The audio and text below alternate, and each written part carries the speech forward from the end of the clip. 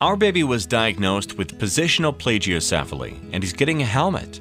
What is positional plagiocephaly? Positional plagiocephaly, also referred to as deformational plagiocephaly, is just a fancy word for flat head.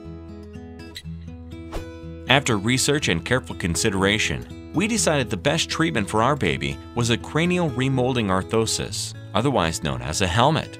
We visited the CAPPSKIDS.ORG website and searched the provider directory for an orthotist in our area. CAPPSKIDS made it easy because their providers are pre-qualified. CAPPS pre-qualifies the orthotists by surveying the practice, patient feedback, and outcome. It was easy to find someone we trusted. Our first visit was a free consultation. We met with the orthotist and filled out some paperwork. The orthotist took some measurements and gave us some valuable information.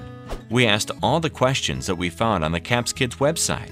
He explained everything to us, and we felt very confident that we had found a trustworthy and reliable place to have our baby cared for. So we went ahead and started the process. First was the initial scan of our baby's head.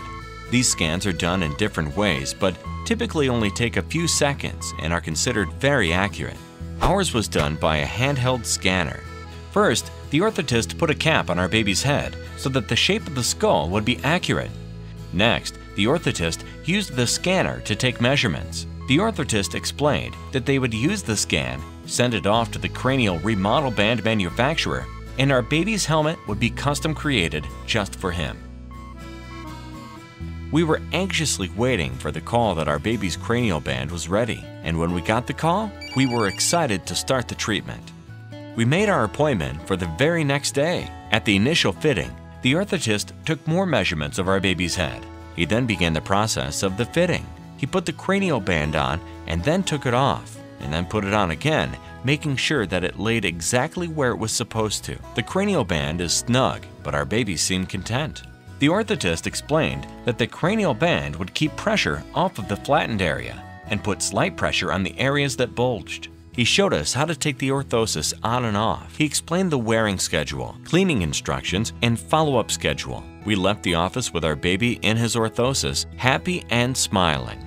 We are fortunate that our questions were answered and treatment was made available to us. Our son is only 5 months old, so he has an excellent chance for very favorable results. Our son is happy and thriving. The cranial remodel band has not changed him at all. In fact, we have had a really good time decorating it. If you think that there is something wrong with the shape of your baby's head, ask questions. Get online and check out the CAPPSKIDS.ORG website. We are happy that we did.